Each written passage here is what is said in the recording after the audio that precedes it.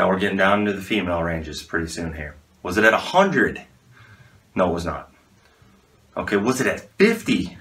Were my test levels at 50 nanograms per deciliters? No, they were not. They were at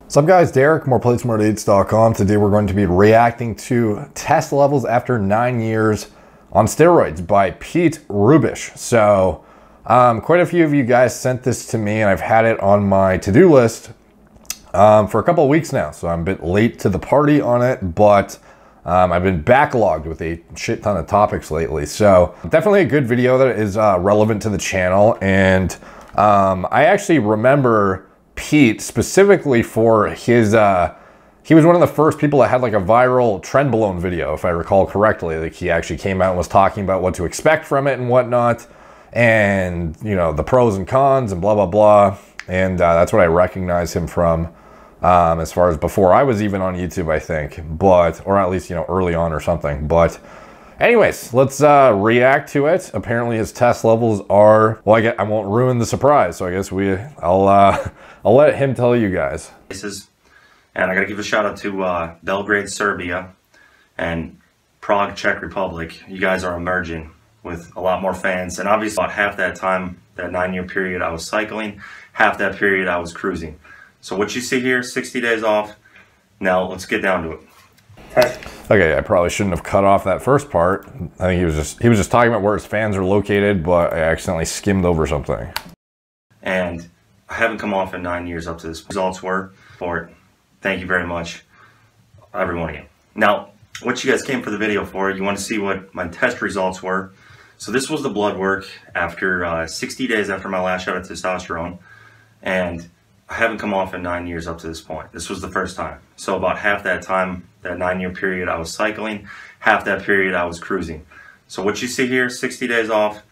Now let's get down to it. Test results. Total testosterone. Where was it at? Was it at 400? No, it was not. Okay, was it lower? Yes. Was it at 300? No, it was not. Lower. Was it at 200? Surely 200. No. Okay, well, 150. No. Now we're getting down into the female ranges pretty soon here. Was it at 100? No, it was not. Okay, was it at 50? Were my test levels at 50 nanograms per deciliters? No, they were not. They were at 38. My test levels right now are at 38 ng per dl, nanograms per deciliters, which is freaking terrible. And actually, Derek from More Plates, More Dates, he's done some videos on people where he, there was one fake natty guy who had a 21 level, but he was cut to shreds. So I don't know anything about the guy, but I looked at that video and his pictures. There's no way he's natty because he was diced, had decent muscle mass. He had those cuts I was talking about and everything, and the shape. But he was at 21, and then he also had a video Derek did of guys at like 14. So, but that was a natural pituitary disorder.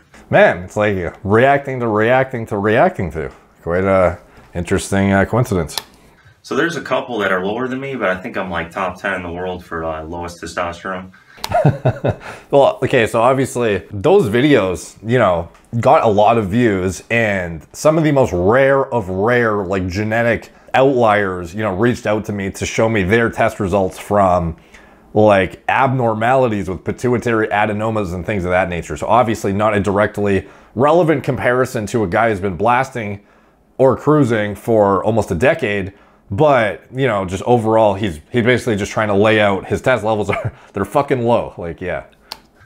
But, so I've kind of had some time to think about what I want to do here. And I think I'm going to continue to stay off for another 2 months at least and reassess things there. So the thing I would want to know first off is what ester was the test he was using? What was the carrier oil? What was the administration technique? You know, this isn't a lot of time off. If you've been on for, you know, a decade and then you take 60 days off, you know, the enanthate, I guess it depends on your own drug metabolism and whatnot, how much you had in your system. Again, the carrier oil and whatnot. It's all going to affect the pharmacokinetic profile, and when it's actually cleared out of your system, and then you actually have that drop in negative feedback, and then your body actually realizes like, holy fuck, I have no test. I got to kick things back up with the HPTA. And it's not a quick process, even just waiting for the hormone to clear enough to actually have that happen. If you're using a long ester, like it's often thought, oh, you know, it's, 2 weeks for test. And it's like, no, it's, 5 half-lives at least. And obviously that's going to depend on certain factors too that I outlined previously. But 60 days is quite a while, but I would not expect them to be really recovered, to be honest, like after 10 years of use, just letting the hormone clear out of a system and then, waiting for HPTA to kick back up. I would not really expect good numbers at this point anyways. Get another lab panel done after 4 months. Again, though, that's depending on, I guess, what else, if he's doing anything right now, if he's on HCG or what he's doing at this exact moment. And see where we're at, see if anything's coming back. I'm going to do a little more HMG and see if I can bring things up, because my FSH bounced back a little, but my LH really didn't much at all. Okay, so he's on HMG, which is notable. So I'm going to try some more HMG, see if I can bring it back. And in the meantime, I mean, yesterday I pulled... So by the way, if you don't know, HMG is a combination of luteinizing hormone and follicle stimulating hormone. So it's like, it's more broad spectrum than just a luteinizing hormone mimic like HCG. HCG is actually only stimulating the Leydig cells. It absolutely does nothing for the Sertoli cells because it does not act as FSH does. So it only acts like LH, it does not act like FSH. So it's not a comprehensive means of achieving, restoring fertility. So you can restore fertility just by, Leydig cell stimulation, but the more efficient approach, more broad spectrum approach would be the combination of something that acts like LH and something that acts as FSH, or bioidentical, LH and FSH in the case of HMG. 287.5 kilos for 4 reps, and I could have 5. So, I mean, I'm pretty happy that I can even pull that with 38 test levels, which are that of a female. So I think right now, honestly, I think I could pull 705. I think I could pull 320 kilos with 38 test levels. But I think what I'll do, I'm going to try to set a goal of getting to a 750 deadlift with no testosterone in my body and see how that goes. Bench is so iffy because my rotator cuff might be fully torn right now. I'm really not sure. I need an MRI done. I can still kind of bench, but it gets really aggravated and feels terrible. So bench is harder to gauge how it's doing because my right arm is so unstable, feels terrible. The other thing I got to point out, now there's an article that ties into what these results were. So there's an article I put up called the top 5 things I wish I would have done differently with regards to anabolics. So I'm going to link that article in the description and as well in the comments. Check that article out. It's the 5 biggest things I would have changed about how I went about getting started with stuff and the mistakes I've made. So that's a really informative article. Check that out. But yeah, I think I'll try to push for a 750 deadlift. And if I can get to there, I might try to push for 800 with no test levels at all. So I'm literally below natural. Here's the thing, way below natural. My levels right now are 22 times lower than they were when I was lifetime natty. So when I was lifetime natty, I had my test levels measured when I was 19 years old. And when I was 19 years old, lifetime natty, my total testosterone was 832. So 832, right now I'm at 38. 22 times lower than at that point. And at that point, I pulled 740 on a stiff bar. So I'd like to surpass my natural PR that I hit when I was lifetime natty with 22 times less testosterone. We'll see. But yeah, I'm going to do a little breakdown here coming up. You're going to see the whole panel of all the health results, not just testosterone. I'm going to go through everything. So check that out. Check out my website, subscribe, comment. I tried to get back to everybody in the comments of the last video. I tried to respond to all of you. So I appreciate the support big time. You guys are what, watch my videos, make this happen. So thank you. Hey guys, so here we are with the lab results. This is 60 days after the last shot of testosterone, and obviously you know what the testosterone levels were, but I'm going to break down everything. Nothing here is out of the normal range. Everything's in pretty good shape. Really happy with it. Glucose. So his liver enzymes you know, I would question how close to the blood test he lifted regarding this ALT. But in general, you know, most bodybuilders would consider this acceptable. You know, I would obviously keep an eye on this personally, and I would question the parameters under which the test was undergone in terms of what you did the days leading up to it. But other than that, you know, it's not too bad. Obviously, this is the main thing of concern here. Glucose, fasted glucose was 89. So honestly, I've had this as low as 69, which is really good, but... Oh shit, I didn't even see that up here. Yeah, so... But 89, still well within the normal range. A couple other notable factors. Kidney functions, let's look at kidney functions. Creatinine. Creatinine is probably the biggest one. 1.19. The lowest I've ever had with that is like 1.14. So I'm going to try a kidney cleanser for a month, and I'm going to see if I can get that even lower. Not that it's bad now at all, but I'm going to see if this kidney cleanser, how good it is. Test run it for you from Leviathan Nutrition and see how well that works.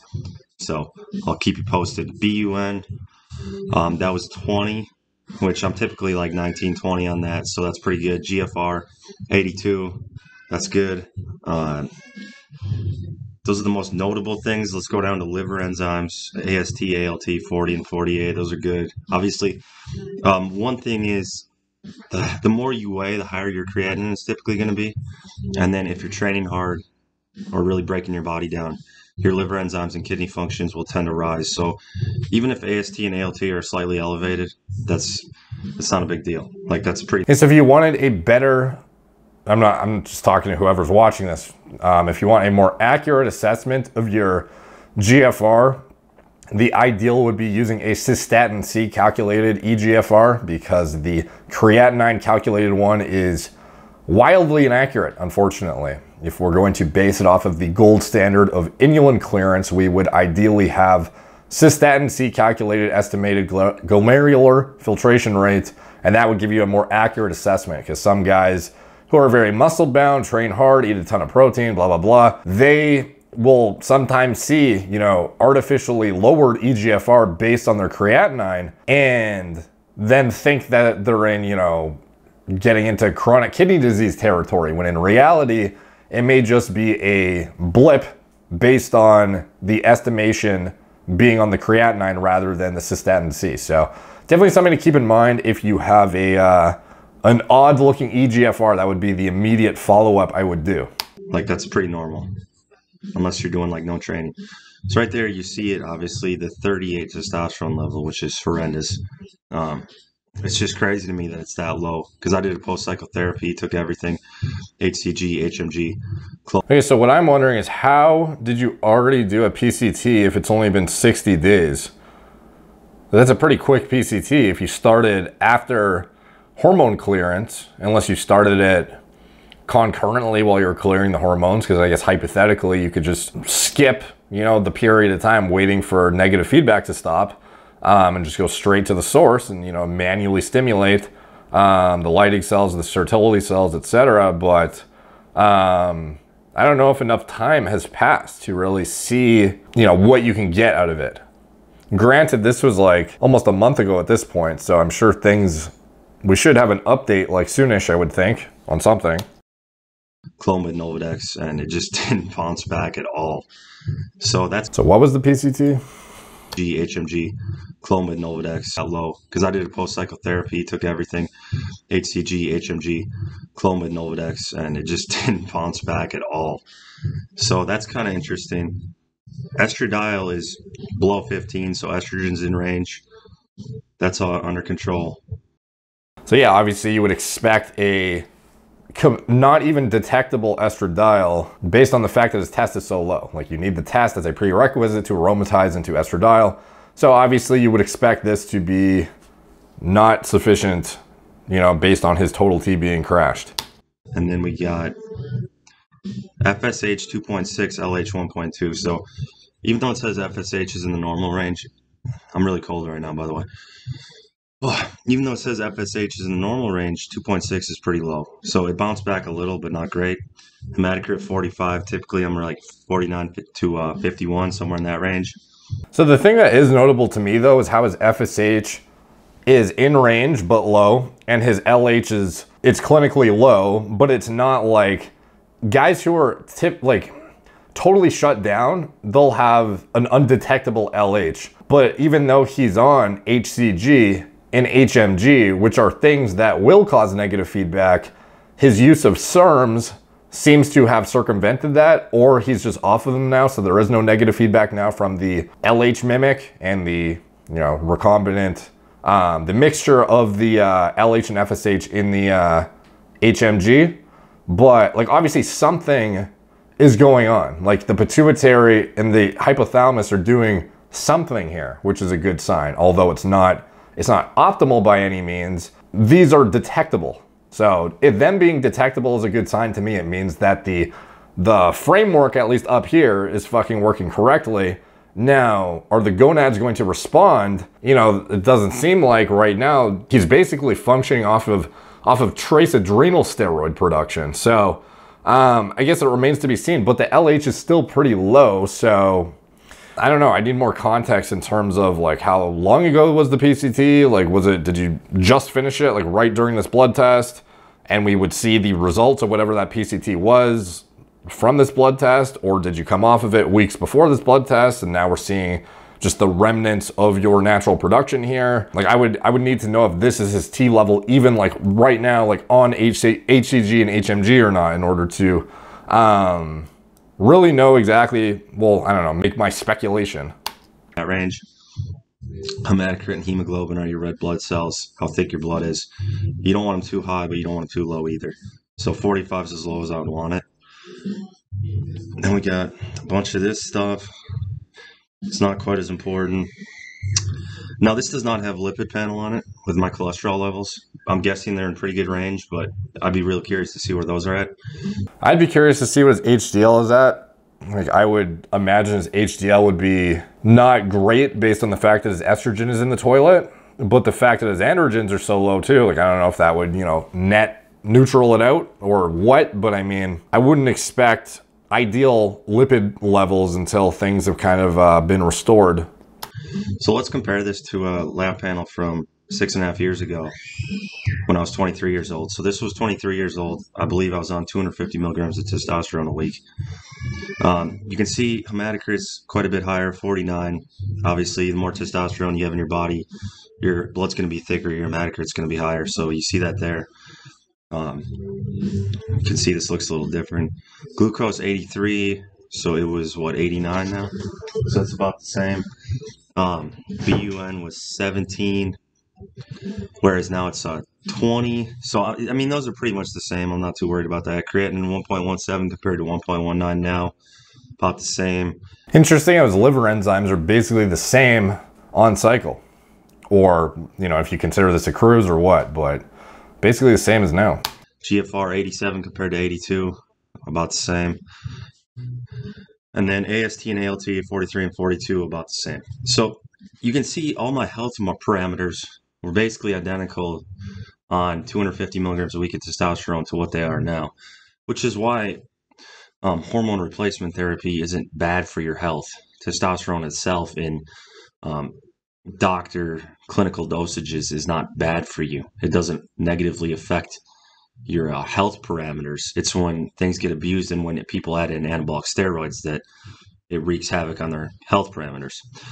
So the only difference here between being off testosterone completely and being on testosterone was the hematocrit levels were about 4 points higher. And then obviously the testosterone levels are way different because look here, we're off the charts. We're over 1,500 on the testosterone. So this one was not, there's two types of testosterone tests, and this one was not one that recorded it over 1,500. So I know that 125 milligrams a week puts me at about 1,490 testosterone. So I was probably 2,000 plus here, maybe 2,500 from 250 a week. Now note this too, this is very interesting. LH and FSH were basically nothing. So my LH was 0.1 compared to now we're at 1.2. So LH rebounded a little bit, but really not much at all. And then FSH 0.2, less than 0.2, and now we're up to 2.6. So that tells me the HMG did a little bit. I ran 7 bottles of HMG, 75 IUs, and that rebounded my FSH a little bit. But I don't know, the HCG didn't seem to really get the LH coming back, so that's... Well, your HCG would shut down your LH and FSH through negative feedback. It's a LH mimic. It would not show up in a blood test as LH. Like the SERMs are what would increase your FSH and LH, but using an LH mimic to increase intratesticular testosterone production, that testosterone would aromatize into estrogen, then provide negative feedback to the HPTA, which would prevent the hypothalamus from producing GnRH, which would then prevent the pituitary from making LH and FSH. So this is why if you're on exogenous HCG, you're shutting yourself down. Like despite the fact that you're basically bypassing your body's feedback system to go straight to the telling your balls to produce test, but you're like actually shutting down the gonadotropins and the GnRH simultaneously, because why would you produce those if you already have enough Leydig cell stimulation from whatever you're using exogenously? So this is where it's a bit of an interesting scenario though, because it sounds like concurrently he was using an LH mimic, which would not show up as LH in your blood work, and it would provide negative feedback and shut down your LH and FSH. Not directly though, by the way, indirectly through the testosterone production, through the estrogen conversion, etc. Then you're using HMG, which is the combo of LH and FSH. So like theoretically those could increase your blood test results, but based on the fact that you're directly introducing it into your bloodstream rather than it actually stimulating your body to make those gonadotropins itself. But then the SERMs that he's using, the Novadex and the Clomid, those are things that would occupy estrogen receptors and then prevent negative feedback from occurring, thus stimulating the HPTA and, telling it, oh, we don't have enough estrogen, so we got to make GnRH, which then goes and makes the gonadotropins, which then, we have LH and FSH endogenously, which then stimulates Leydig cells and Sertoli cells. So it's kind of interesting because there's like opposing things going on here.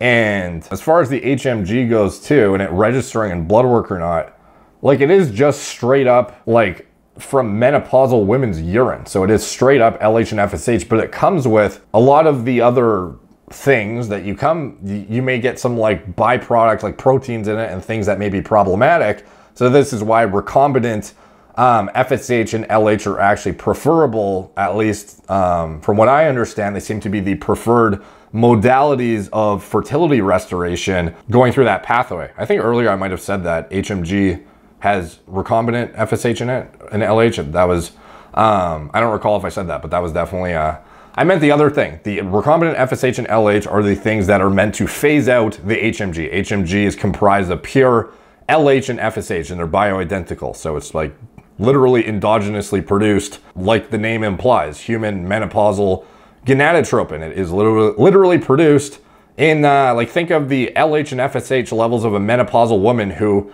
is not responding to gonadotropins, their HPTA or their HPOA, freaking the fuck out and is making a shit ton of LH and FSH.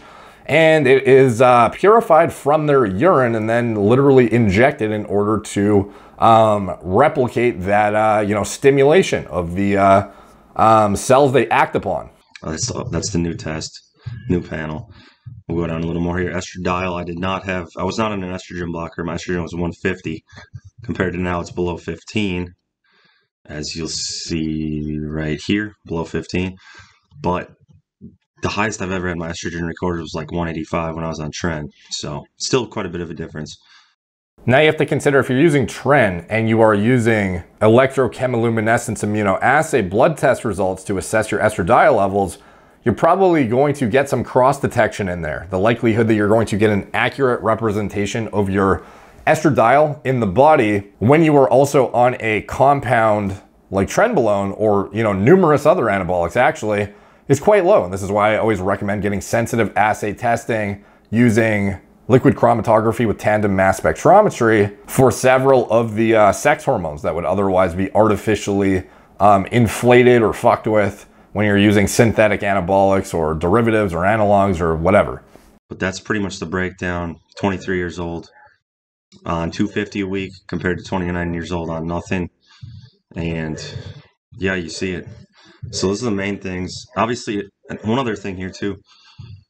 My cholesterol levels, this was the old panel when I was 23 on 250 a week, 184 total tests, triglycerides 105. Typically my triglycerides are below 100 now, so that's come down a bit. HDL was 37. Highest I've recorded was 50 something was my highest recorded HDL. Like 55, or it might have been 60 even. LDL 126, which is... So one thing to note about the HDL and whatnot is, in general, you will see guys on TRT who do have not low HDLs always. You know, you do often see it though, but I mean, it's a lot more difficult to maintain what is generally accepted in the medical community as like optimal health numbers for HDL, as well as in some cases SHBG too. So that is something to definitely keep an eye on if you are on TRT, and is can be, you know, how problematic is it at the end of the day? You know, depends on the person. That's kind of tough to speculate, but I mean, those are two markers in particular that are a little bit more difficult to modulate when you're, well, not difficult to modulate, difficult to stay in kind of like the sweet spot when you're on TRT. 6, which is about typical for me. And note that they've actually lowered this range. It's 0 to 100 now. But I mean, really, if you're at 120 LDL, that's pretty good, because LDL is mainly genetic, whereas HDL is what is affected by what you're putting into your body. So your LDL will still take a hit if you take anabolic steroids, but what really happens, the biggest thing that gets destroyed is your HDL. Your HDL cholesterol is going to go drop to nothing, basically. No matter what you take, even if you took something like Anavar, your HDL would drop in half. So if I took Anavar, this would go down to about 18, 19. And then if obviously other things, tren and stuff, would make it even lower, 10 or less. So probably jack the LDL up to like 180. But yeah, that's it. Appreciate you guys watching. Thank you for the support. Shout out to my Finland friends. Shout out to my Aussies. And everybody. Just appreciate the support, guys. All right, so that was interesting. And, you know, I've kind of given my feedback already throughout the video, so I don't really have a whole lot to add. But hopefully we get an update here in the next little bit. I did just watch this video, which maybe I should have watched it after, and I kind of watched through this, and it sounds like he has blood work on the way. So maybe we will keep an eye on things and see, you know, things start trending up, because hopefully, obviously we want to see this guy recover. We don't want to see anybody walking around with a 38 nanogram per deciliter total T. That would fucking suck, especially guys who are, you know, doing the right things after and trying to actually take the proper steps to recover and are actually taking their health seriously after, you know, realizing, you know, changing their mindset or whatever it is. So definitely a good story to follow for guys who are enhanced and are, you know, worried about recovering post, you know, whatever, you know, you're doing, your enhancement practices when you want to restore fertility, when you want to, even if you want to come off someday, if you're blasting and cruising, and actually seeing a real life example of a guy who has been, you know, pretty on his shit for about a decade, blasting and cruising intermittently here and there, and never coming off, and then trying to restore everything thereafter. How difficult of a process is it really going to be? For him in particular, we shall see. So anyways, thank you guys for watching. Like, subscribe, check out my blog, moreplates.com. Follow me on Instagram at moreplates_moredates, Facebook, Snapchat, YouTube, Twitter, TikTok, Apple Podcasts. If you want to support the channel, you can check out anything I'm associated with in the video description below, including my TRT clinic. It's all telemedicine from the comfort of your own home, as well as my recommended lab tests and diagnostics through my HRT clinic. We have highly qualified patient care coordinators and doctors who I've vetted myself personally and handpicked for the level of information they put forth, you know, the quality of interpretation, the quality of service and oversight for the clients. Everything is top notch, and it reflects the same quality of information I try to put out on my channel. And anything else I'm associated with, it's all in the video description below. Thank you guys for watching. Talk to you soon.